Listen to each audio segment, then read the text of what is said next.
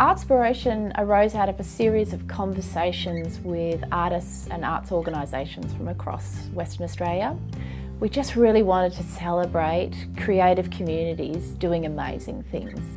There's a great diversity of stories in the Artspiration suite. We have 16 stories.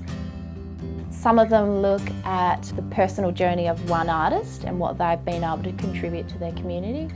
And others look at things like public art, the way that cultural tourism can bring economic vibrancy to a town. So the Artspiration films are really diverse because humans are really diverse and communities are also really diverse. And in Western Australia there are many small communities and are often very isolated.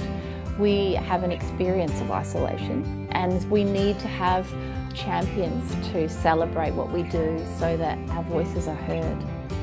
So Artspiration is also about connecting artists and arts organisations together to tell of our worth, of our value.